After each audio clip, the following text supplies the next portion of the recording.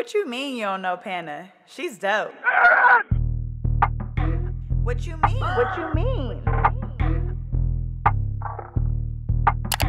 What you mean? What you mean?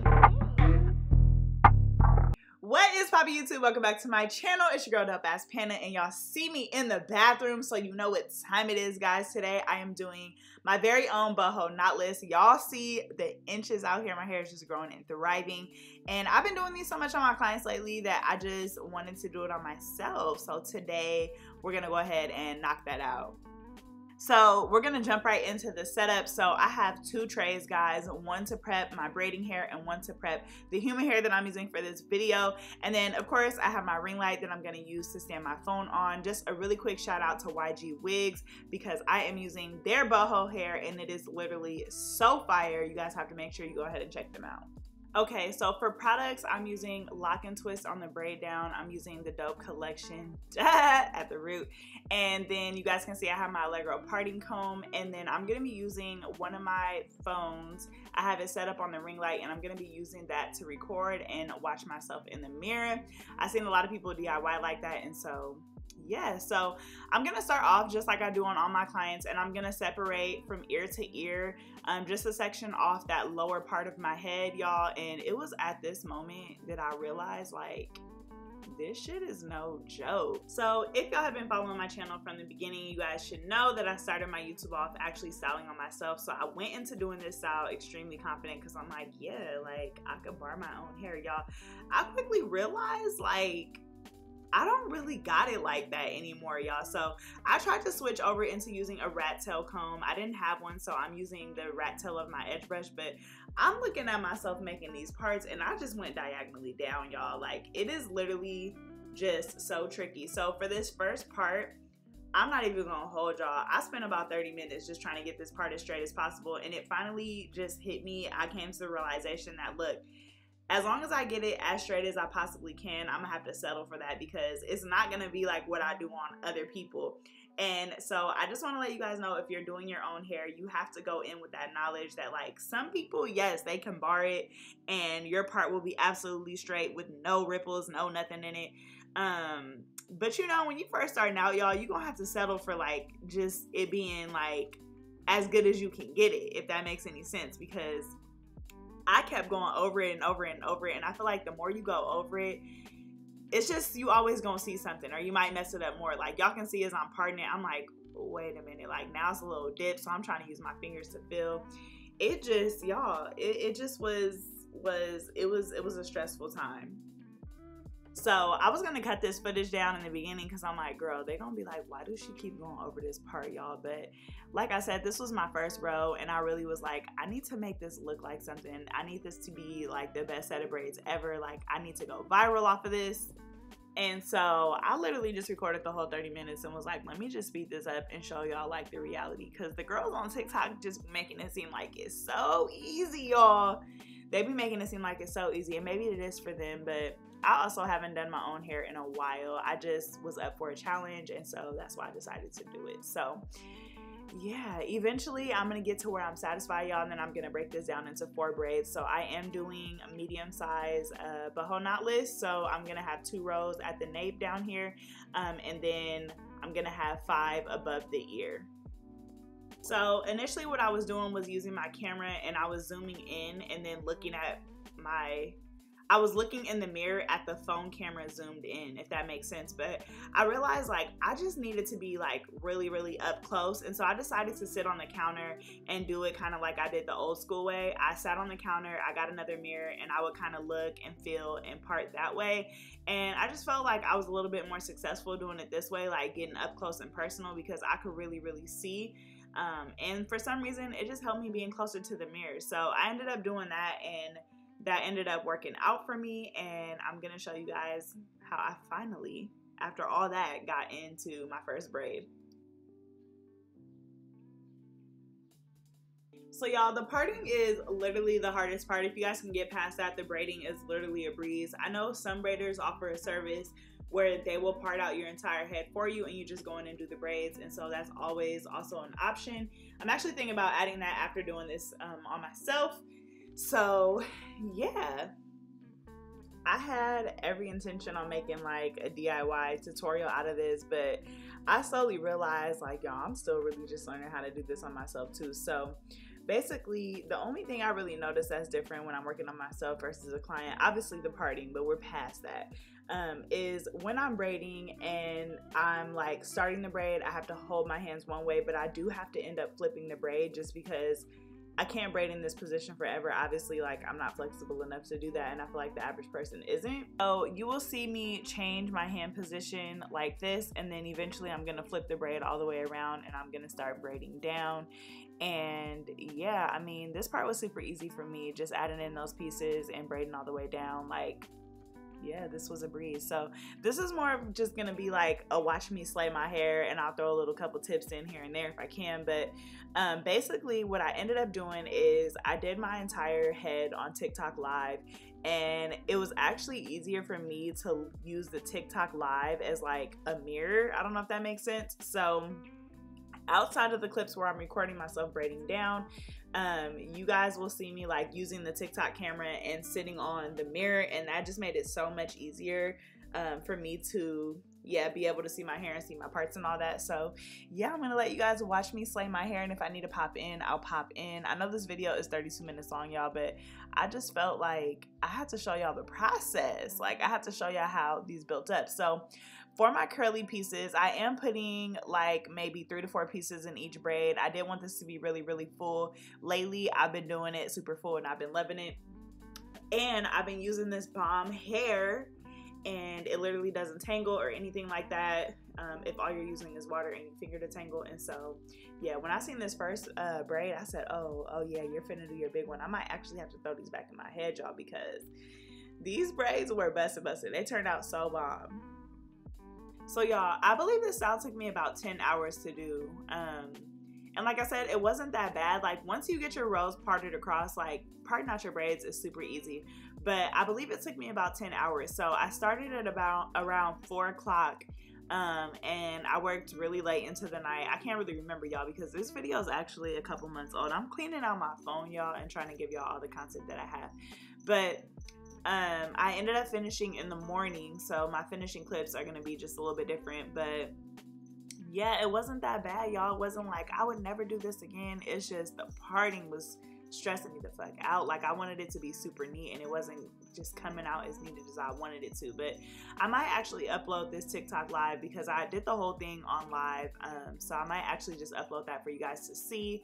But woo, baby, my fingers was working this day, y'all.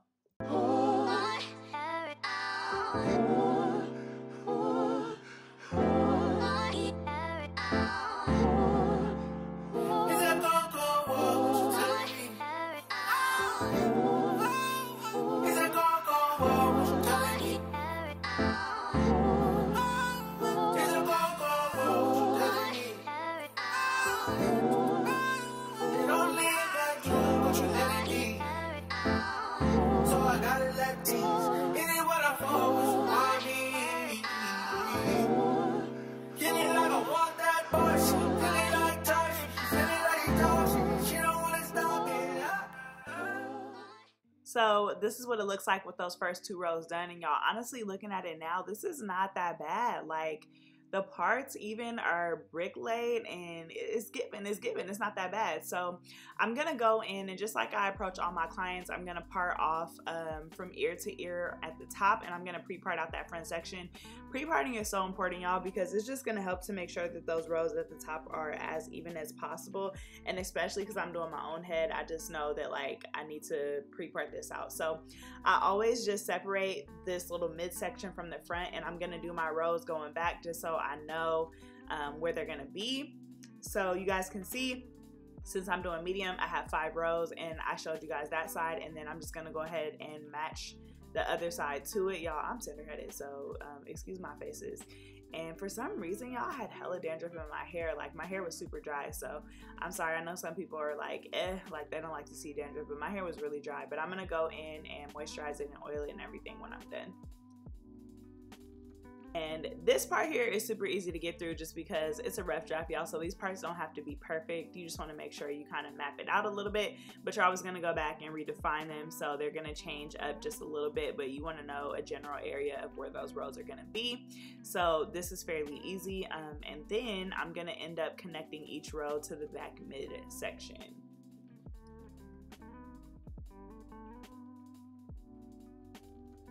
This is also going to make connecting those rows in the back just so much easier because pretty much half the parting process is done.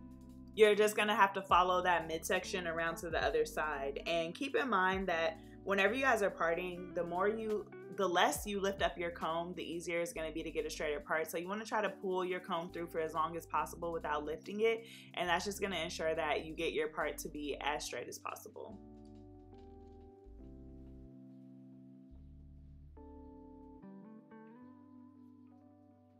So I went ahead and did that row off camera, but you guys can see how bomb that looks. So I'm just gonna keep following around and using the same process. I'm actually really impressed with these now that I'm looking at them, because when I was doing them, y'all, I just was like, but they look really, really good on camera. So I'm really excited about that. So same thing, every time I get to a row, I'm just gonna take the braids down, follow that part around and connect it, and then we're gonna get to work on that row. That's what's always hard for me. I get hooked on like the same way of doing it.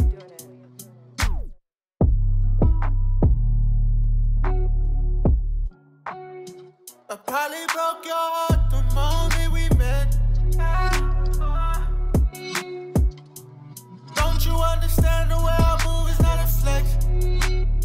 It's how I move, baby girl, I take steps. Tiptoe. It's how you know. Take my time. Everything's fine on my side.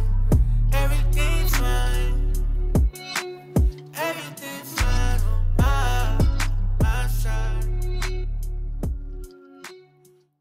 So as y'all can see here, I'm on TikTok live, and I did want to just show you guys how I was using that camera to like part and everything. So basically I was taking the camera and I was just zooming in hella far, just like that, and I'm turning it to the mirror, and then you guys can see, I can definitely see my hair in the mirror. There's hella fingerprints on my phone because obviously from the gel, but that's how I was getting my parts to be so crisp. So if you guys can do the same thing with your front camera, then it'll be bomb. And basically I was just sitting on my counter. I told my husband to record me because I'm like, I wanted y'all to see how I was doing it.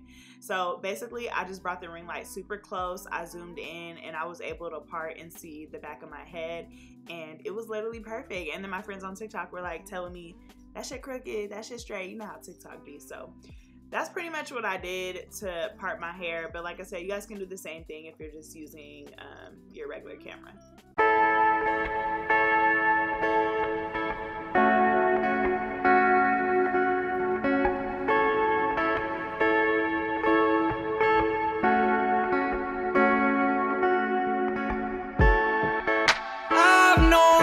For some time, I don't think I'm your type.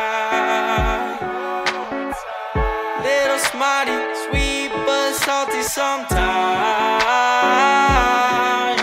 So unruly, free but organized. I'm just fine right here on the sidelines. Hope please have a good life. We all gotta walk different paths sometimes. I know, don't stroll too far from home. How far gone is your image of me? Is there hope for recovery?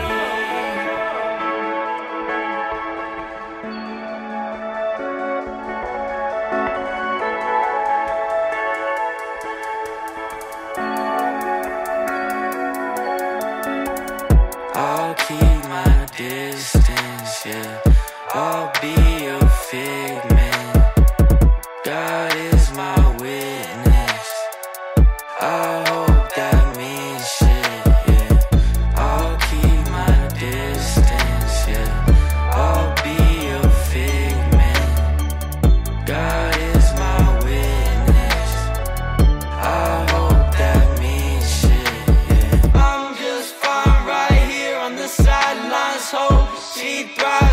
please have a good life. We all gotta walk different paths sometimes, I know. Don't stroll too far from home. I'm just fine right here on the sidelines. Hope she thrives, please have a good life. We all gotta walk different paths sometimes, I know. Don't stroll too far from home. Used to wish she burned in hell, but karma travels back around. Had to look at the hand I'm dealt. Got exactly what I earned, oh well.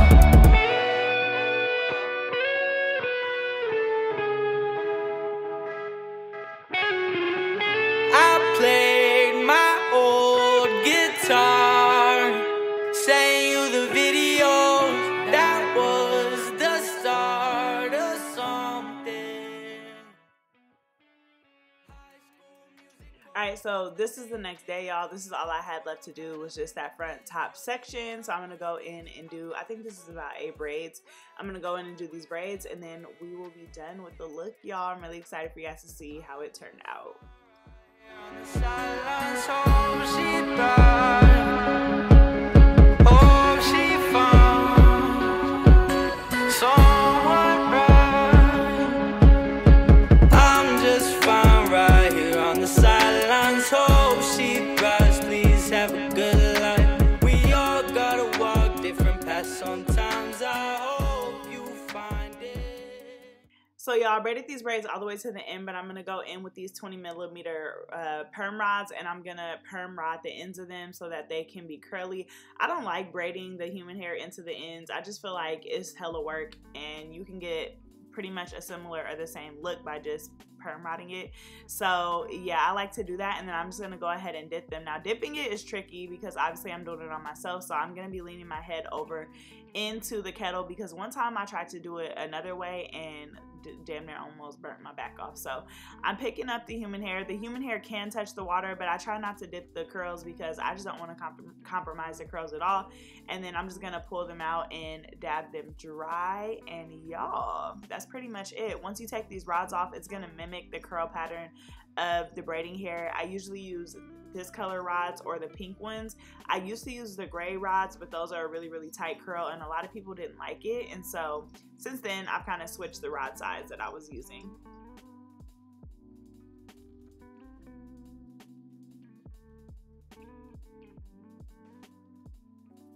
Alright, y'all, so this is what I look like when I take that perm rod off. You guys can see the curl pattern, the curl texture matches really, really good. I love that. Y'all can see it blends right in with the curly hair, and that's the goal. And this is pretty much my hair done. I'm just gonna put some mousse on it so I can tame the curls, but if you want a super full look, you can also leave it like this. And so yeah, I definitely want to do some more DIY content just because I actually have fun doing my own hair, y'all, but I might do it on live next time on YouTube Live. So let me know if you guys want to see me do some more DIY content, and let me know what you guys want to see, and I'll go ahead and do that. I'm going in with this DeFil oil, and I'm just going to oil my scalp because y'all know I had dandruff, so I added that mousse. I'm going to seal that moisture in. And yeah, this is me, y'all, after I put my makeup on, put that shit on, period. And yeah, this is what my hair looks like. I think I did a really, really good job, but let me know what you guys think in the comment section down below because I know y'all gonna keep it a buck. They're nice and long, y'all. I want these back now that I'm watching this video. These were so cute. Yeah. Thanks so much for watching, guys. As always, like, comment, and subscribe to this video, and I will catch you guys in my next video.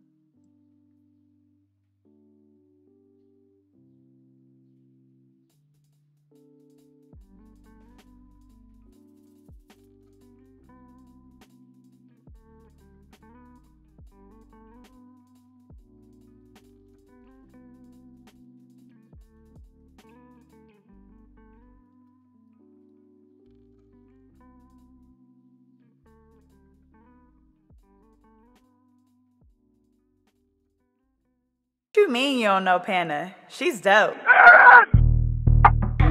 What you mean? What you mean? What you mean? What you mean?